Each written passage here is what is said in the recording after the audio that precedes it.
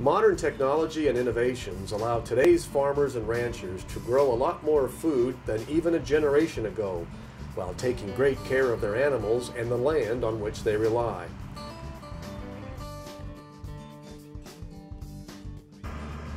Tyson Roberts is a sixth-generation vegetable farmer in Davis County. My great-great-great-grandfather Levi Roberts homesteaded on the banks of the Kays Creek, what was then Kaysville and now Layton, in 1850. Obviously, farming in Utah is a lot different today than it was 160 years ago, but the farm here has seen dramatic changes in just the past 20 years. When I was growing up, we were farming well over 200 acres. Now the Roberts farm about 60 acres, yet they are more productive than they have ever been. Roberts says there have been a lot of innovations over the years that help them be more productive. You know, it's not even July yet. We've just picked the first ripe tomatoes off of these. And, you know, that's something we wouldn't expect until August in my father's time, when he was my age. And, you know, a lot of that is because of the cold frame, the high tunnel that you mentioned, but also it's some of that we give thanks to varieties that have improved. So, you know, seeds, science that has improved how a tomato grows quicker, how it will set fruit faster, and a lot more fruit. They grow an early season variety of corn that wasn't available a generation ago, and they are able to grow southern climate crops like sweet potatoes when they couldn't before.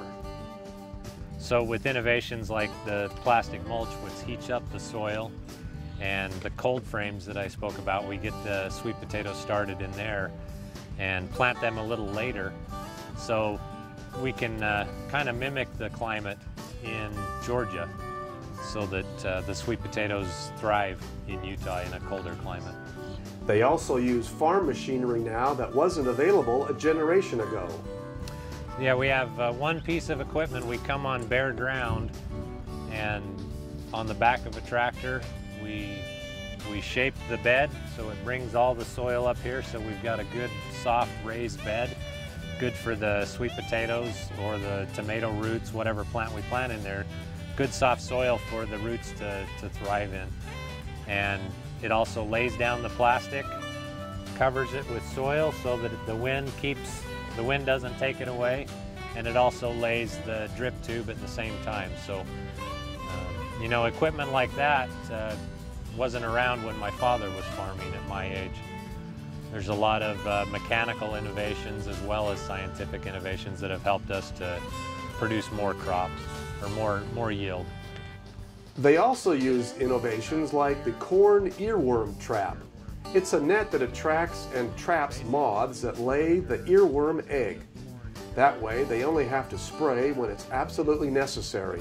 They save money, and it's better for the environment. Finally, Roberts benefits from one innovation that a lot of people use. A lot of people don't know about farming, so I use social media to share my farm story, basically. And also, it's turned into a good marketing tool.